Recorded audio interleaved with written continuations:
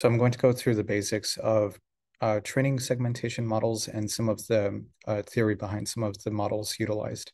So the anatomy of a neural net comprises an input layer, which is the entry point for data into the neural network. This is where all of your images, which are pre-processed, are going to enter the neural network. We have the weights and biases. So those are the parameters that are learned during the training process. They amplify or dampen the input signal, influencing the network's output. We have optimizers. Optimizers are extremely important and allow for the model to actually learn. So some examples of optimizers include stochastic gradient descent, ADAM, and RMS prop. And depending on the type of problem that you're working on, you would choose the optimizer appropriately. These optimizers are algorithms that adjust the weights of the connections within the network and minimize the loss function. The activation function is where nonlinearity comes into a neural network.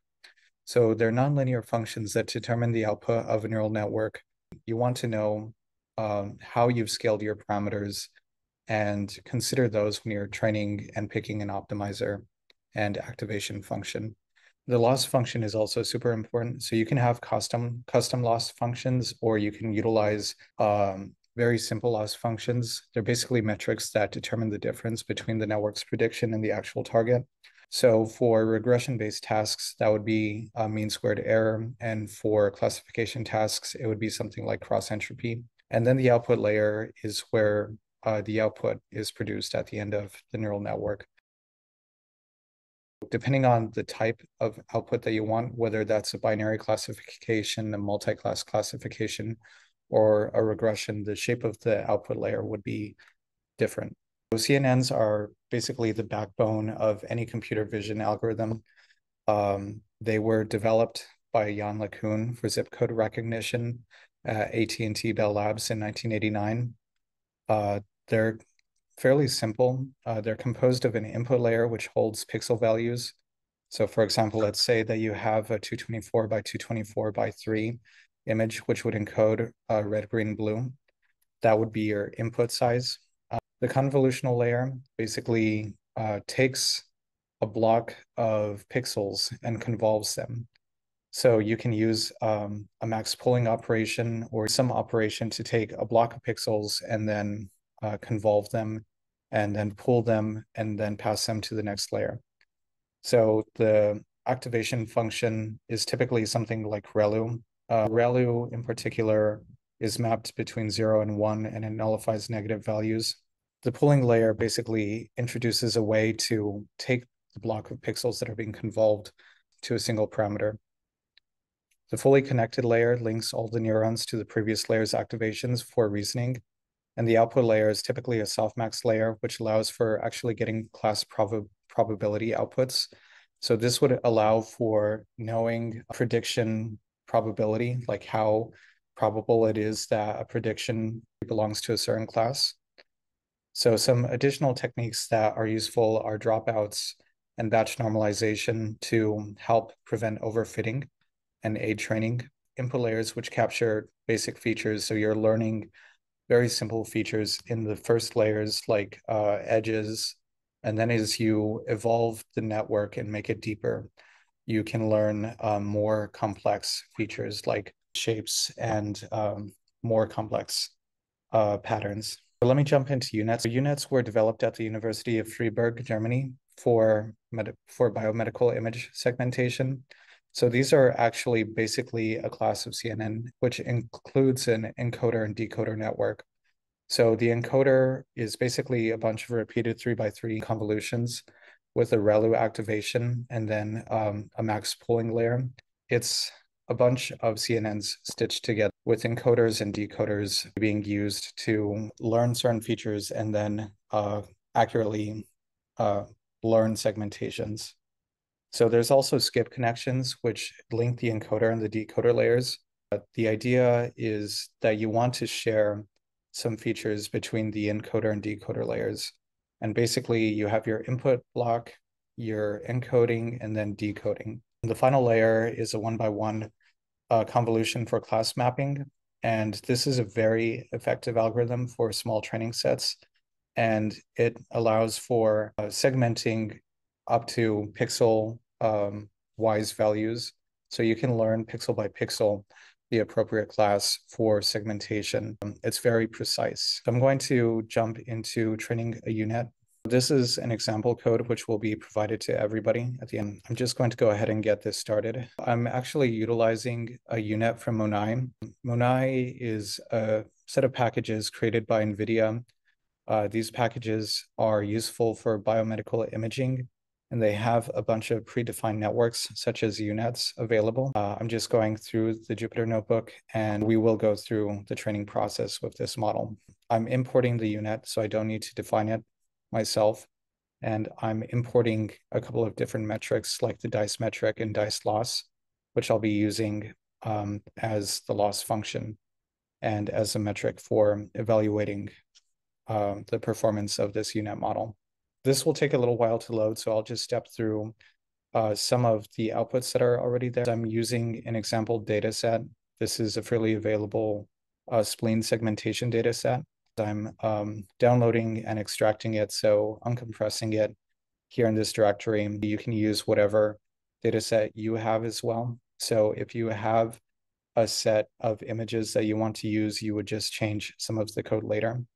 So I'm giving it a path to the training images and the labels. We have a dictionary comprising the images and labels, and these are all nii.gz files. So we're looking at creating a train test split. So I'm doing it manually. You can also do it with train test split, the function from sklearn. I'm just doing it manually using slicing. I'm also setting a deterministic seed. This is important for having reproducible code. And I'm setting up a bunch of transforms. These transforms are necessary for this UNet architecture. So I'm setting up a bunch of composed transformations, which allow for creating a more generalized neural net. These are necessary for pre-processing the image. So we loaded the data, we split it into a train test split, and now we're applying transforms. These are scaling, cropping, scaling, and reorientation. So once we have the transforms set up, we can actually apply those within the data set. So we're creating a data set using cache data set, which is a fairly fast operation for creating data sets from these larger files. We're also creating a data loader, which will hold the data set. And we're using a batch size of 2 here. When training a neural net, it makes sense to choose the largest batch size that fits in memory. This is a free parameter that can actually be tuned, and I would recommend choosing the largest that could fit in memory, but this is just an example code. Going forward, we're actually defining the device that we're going to be using, the type of model. So it's a UNet with 3 spatial dimensions. We're setting the input and output channels, the total number of channels, the strides, the batch or the type of normalization, and we're passing the network to device. So we're defining the model, we're putting it on the CUDA device, we're defining our loss function as a dice loss, we're defining the optimizer as Atom, and we're defining the metric for evaluating the performance. Going forward, I'm just giving some code here to say where we want to save our best models, because within the training loop, we want to iterate through, and we want to make sure that we checkpoint by saving the best model weights as we find them.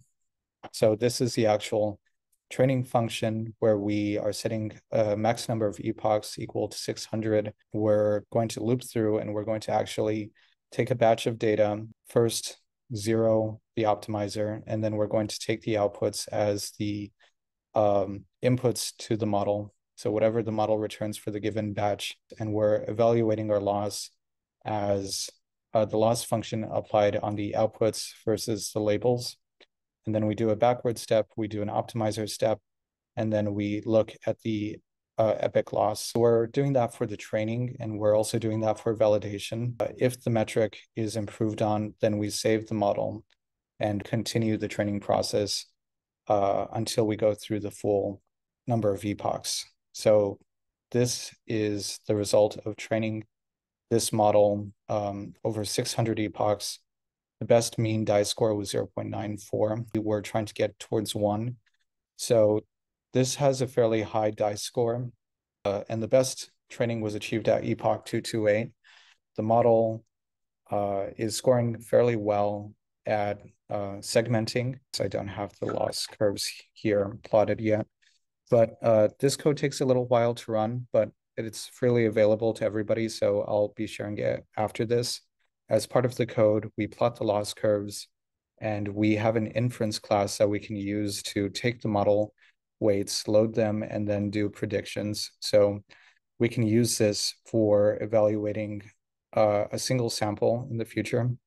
So you can take this inference code and reuse it on new data points as well. And this code will be available to everybody at the end of this on the GitHub repo. As this is running, we'll continue through the slides. Let me introduce MedSAM. So MedSAM introduces a universal approach to medical image segmentation across modalities and diseases. So MedSAM is actually a fine-tuned multimodal model that was developed as the Segment Anything model by Meta last year. So this was developed for general segmentation purposes for segmenting dogs, cats, people out of images. But then it was fine-tuned for medical imaging, utilizing primarily MR and CT images. Part of this allows for taking an input image with a textual label, encoding it, and allowing for decoding and receiving segmentations. So there's a couple of ways that you can utilize MedSAM. So you can use it with actual text. So for example, it should be possible to actually say, segment out the spleen or segment out this structure, because it's a multimodal model that has images and text associated. So it knows what certain structures are. It also works with bounding boxes. You can immediately just drag bounding boxes over certain structures, and it knows what comprises an organ or what comprises a structure of interest. This is a very useful model for segmentation out of the box or for fine-tuning your own models. So if you have imaging data available, you can fine-tune MedSAM with your own imaging data. It utilizes a large data set for training.